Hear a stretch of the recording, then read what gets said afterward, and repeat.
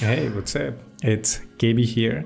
So if you're still using the Windows 10, haven't updated to the Windows 11 just like me, then get ready to get disappointed. As we all know, in 2025, the Windows 10 will die or will get discontinued, because after the 2025, you will not get any updates for the Windows 10. If you don't get the security update for the Windows 10, it's not safe to use Windows 10 after the 2025. I have a one bad and good news at the same time for Windows 10 users. It's related to the next major update of Windows 10, version 22H2. As we all know, every major update for Windows comes with some new features, improvements, and whatnot. But this major update for Windows 10 doesn't come with any new features or any improvements. This version will only change the version name in Windows 10. That's all it will do. Right now it is actually available for release preview channel. You can actually get this update, but there is a good side of this major update too, that you will not face any issues with this update, because this update has nothing new. According to some sources online, this update is a couple of kilobytes, not even megabytes. So this will only change the version number of your Windows 10. That's all. It's just gonna breathe some life to the Windows 10 until 2025. It's just gonna try to keep the Windows 10 alive until 2025.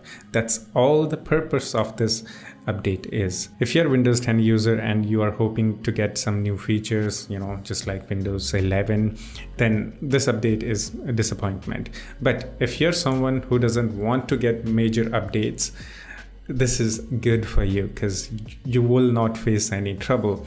As we all know, in the past, Windows 10 major updates have caused lots of issues. So for the safety side, this update is the best update ever released to Windows.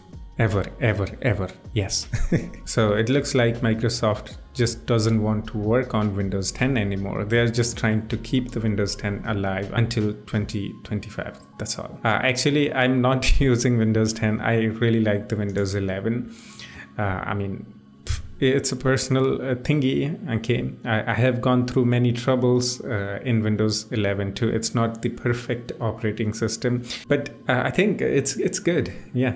At least it will not die in 2025. I mean, yeah. And I'm also using the Windows 11 22H2 update, which comes with lots of new features and improvements. So unlike Windows 10 one, which has nothing, no new features or nothing like that.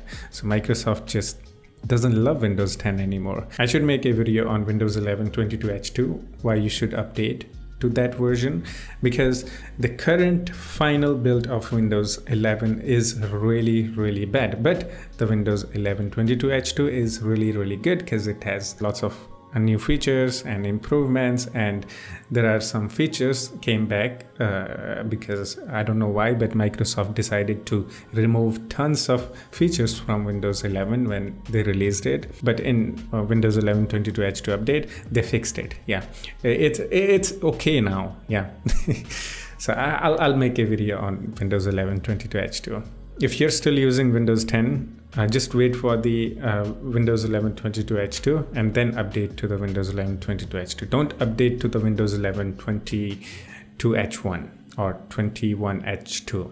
Yeah, don't update to that. That's a bad Windows 11.